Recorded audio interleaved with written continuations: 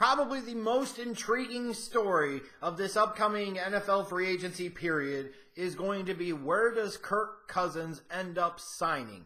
Who is he going to choose? Where is he going to go?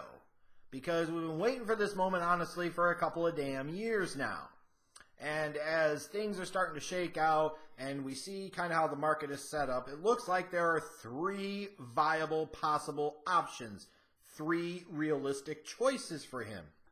The New York Jets, the Denver Broncos, and the Minnesota Vikings. You look at the New York Jets, you've seen several reports talking about that they're all in on Kirk Cousins, that they will do whatever it takes to get him, they will pay him massively, meaning to me they will make him the highest paid quarterback in the league, at least for that moment, and guys like Aaron Rodgers and others are looking at like, oh baby, if he gets that, imagine what I'm going to get. And that's exactly the reaction that they should have. But you look at the Jets, and you look at a team that looked like they were in tank mode in 2017. You know, McCagnon, the GM, stripped that team down. And not saying it didn't need to happen, but it looked like they were clearly in tank mode. But Todd Bowles didn't fully and completely cooperate. Like, he showed his coaching chops in 2017. He showed that he was a decent head coach, at least for that season with that roster. He got way more out of him than anybody could expect. And as a result, is why the Jets aren't picking first or second in the draft. They're picking sixth in round one instead, because they won some games that you didn't expect them to and shouldn't have realistically expected them to. So you look at a team now, it's kind of a blank slate. You know you've got a decent head coach in place.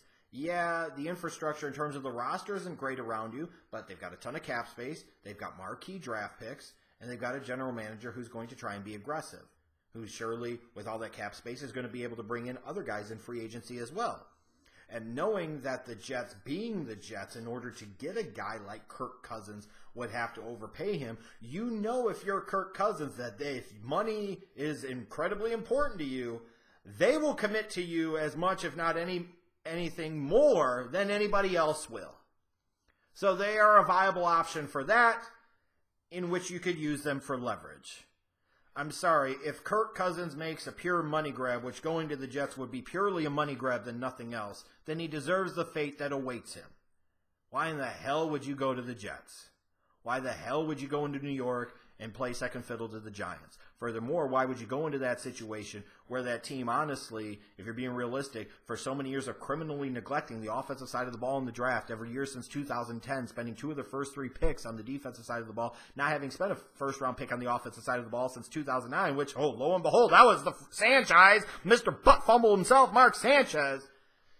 You're going to go into a situation where if you thought it wasn't the greatest in Washington in 2017 because you watched Pierre Garçon and Deshaun Jackson go out the door and the team didn't effectively replace them and you didn't have a running game and you had the injuries on the offensive line, what do you expect is going to happen with the Jets? You're going to get crushed, especially initially.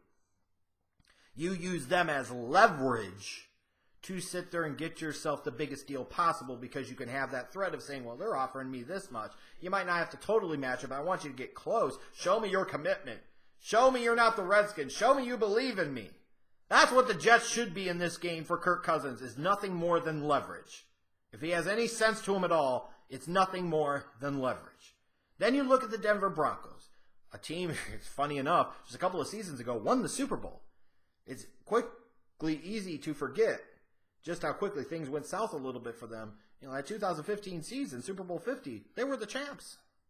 And that was with a washed-up, over-the-hill, terrible Peyton Manning. Like, they had a first-ballot Hall of Fame quarterback who absolutely sucked and found a way to win the Super Bowl.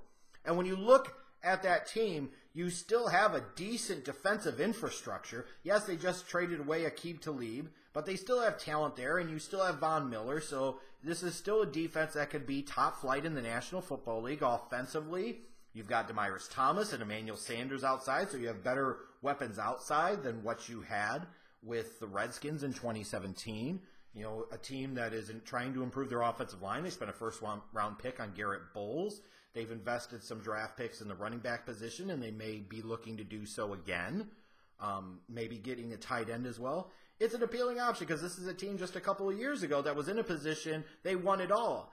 You might think, from Kirk Cousins' standpoint, while they might not have quite the cap space of the New York Jets. They just did the Aqib Talib trade. They're going to have quite a bit of cap space. They can figure out a way to get it done, and it's a situation you come into with some of the uncertainty in the AFC West with the switch of the Chiefs to Patrick Mahomes, to what's going to go on with John Gruden and Derek Carr in Oakland, to the Chargers. You know, there's still an opportunity there that you could still rise to the top of that division very quickly and get into the playoffs and then see what happens.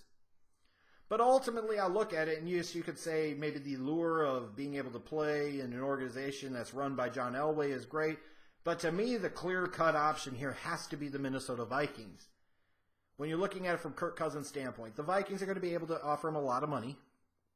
He comes into a situation, a team that just went to the NFC Championship game with a quarterback, a lesser quarterback in Case Keenum, without their guy, Dalvin Cook, at the running back position because he tore his knee up early in the year. You look at that infrastructure offensively, and you see one of the best 1-2 combinations in the league at wide receiver in Adam Thielen and Stephon Diggs, a solid tight end in Kyle Rudolph. You get Dalvin Cook back from his injury in 2018. You've got him, Latavius Murray. Maybe you've also still got Jerick McKinnon in the fold. You've got an improved offensive line that was at least of the same quality of the Washington offensive line in 2017, especially once they started dealing with some of the injuries. And you've got an elite-level defense that NFC Championship game collapse aside was historically great against third downs in 2017 and is good enough to win a Super Bowl with stars that are still in the peak of their career. Like, to me, this is the obvious answer. If you're Kirk Cousins, you could go to Minnesota, get paid handsomely, maybe not as much as the Jets or perhaps even Denver, but still make a ton of money, and you've already made a ton of money. And you could go in there with a coach that knows what he's doing in Mike Zimmer, with an offense with a lot of talent around you, similar to what you had a couple of years ago with Jay Gruden and the Redskins, when you had Deshaun Jackson and Pierre Garçon and so forth, and Jordan Reed healthy, and a pretty good offensive line. You could make the argument that overall the offense in Minnesota might be better for you. And most certainly that defense is. If you're Kirk Cousins, you could get paid and have the chance to contend for a Super Bowl immediately in 2018. I don't care if the Jets pay you $10 million more a year. Yeah, I know I'm not in the position to make that decision, so it's easy for me to say. But Jesus Christ, especially when you factor in taxes and such. How much more money is $35 million a year, I'm just throwing out a number, as opposed to $25 million a year? It's not really $10 million. It's probably more like $4 or $5 million. This is still a crap ton of money, more than you should ever be able to reasonably expect spending. And look at the situation that you would be put into and some of the pressure that you might have, but on the flip side, you wouldn't have because you would have other guys that could help you. Like, to me, this is so obvious. If Kirk Cousins goes anywhere else, he's crazy. Kirk Cousins' only destination, his best destination, his optimal situation, to me, has to be the Minnesota Vikings. It has to be. And if you were in his position, wouldn't you agree? If you were in his position, wouldn't you think the same thing? If you were in his position, wouldn't it take some unforeseen circumstance or a complete and total miracle to do anything other than use the Jets and Broncos as leverage to get yourself the best possible deal with the Minnesota Vikings? I mean, to me, the answer is simple. Maybe I'm wrong here. Maybe I'm wrong. We'll find out in a couple of days.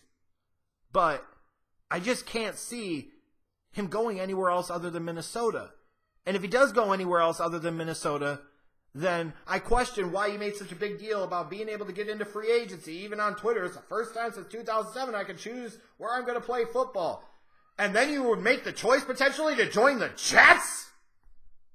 As opposed to the Vikings, who could win a Super Bowl with you next year? Imagine making that decision. Good Lord.